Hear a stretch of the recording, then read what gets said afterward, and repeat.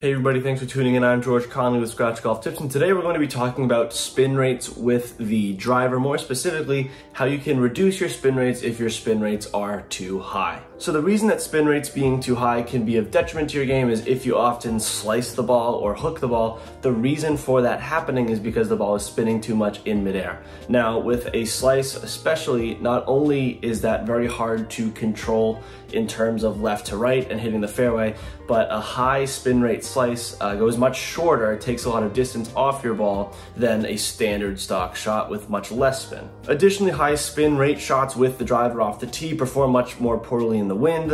If you're hitting a slice or a hook, it's accentuated much more with the wind. So in windy conditions, it's not at all good to be hitting a high spin rate shot. Across the board, you want to keep the spin rates fairly low with the driver. So let's talk about 3 different ways that we can reduce spin rates with the driver. First off is a very simple one, but this affects me very much personally. The spinniest shots I hit are always hit low on the club face. So here we have a standard club face, and right in the center of most club faces, you'll see some kind of marking. This is the Callaway XR16. So it has this marking, but if you're hitting the ball dead in the center with a normal angle of attack, which we'll talk about later, that is going to be your lowest spin rate shot. I know personally, if I thin the ball, you call it thin with an iron, but if you're gonna thin or hit it low on the club face with the driver, your spin rates are gonna be much higher. Now, one simple drill that I do sometimes to see where I am hitting the ball on the club face is I'll just spray some foot powder or something like that with a little bit of residue on it. Just spray it on the front of your club face, hit a ball, and then there'll be an imprint right on the club face, seeing exactly where it went. This doesn't damage the club at all. It doesn't do anything. The flight that you hit when there's foot powder on your club face may not be normal, but what you're really looking for is to just diagnose where you're hitting it on the club face. And if you're hitting it low, there are a few different ways to change that. The easiest way, if you're hitting it low, is just tee the ball up a little bit higher. Secondly, another very common issue that accentuates spin with the driver, which we want to reduce, is your angle attack being too low or a negative angle of attack.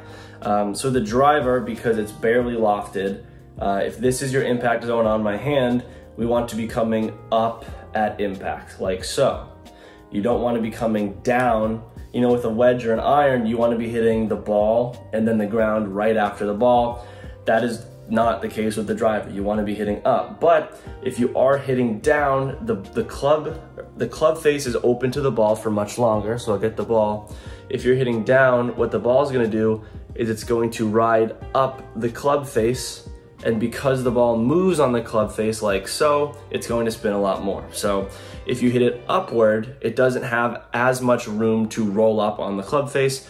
Hitting it downward, if that angle attack is really steep with the driver, you're going to add a lot of spin to your shots. Many golfers who have that downward angle of attack also have a very steep golf swing. They come over and across the ball.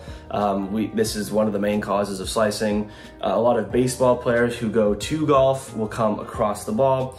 A few drills that I use, one, to not come across the ball would just be to get a club head cover like this and put it in your trail armpit, and then if you cast out, the club face is going to fall. If you keep it down and you stay shallow, it's going to stay in your armpit until you finish the swing, and that's fine if it falls then. Another drill that we can use to fix the angle attack, which I just spoke about earlier, is put a club head cover or a towel or even a sleeve of golf balls on the ground, maybe 8 to 12 inches after the ball. That way, if you hit down, you're gonna hit the ball, and then you're gonna hit this after when you're coming through in transition. If you're hitting upward, you can consciously avoid it. So those are 2 quick drills that you can do to improve not only your steepness across the ball, but the angle of attack that is a result of it. If you get both of those done successfully and you work on them on the range, you'll see your spin rates lower quite a bit. Now, those first 2 tips were a little bit on the more technical side of reducing spin rates, but the final one is something that's very easy to control, which is the type of golf ball you use. Although a lot of golfers won't necessarily see the difference between one golf ball and the other, if you have a very hard golf ball and a very soft golf ball, I'm guessing most golfers who are somewhat competent and understand their game will certainly feel a difference off the tee, around the greens, in every aspect of their game. A soft golf ball ball will generally spin much more than a hard golf ball, because the way spin is generated is the ball is compressed into the grooves of a club, and the more that golf ball goes into the grooves of the club, the more the ball will spin. So the softer it is, the more the ball will go into the grooves.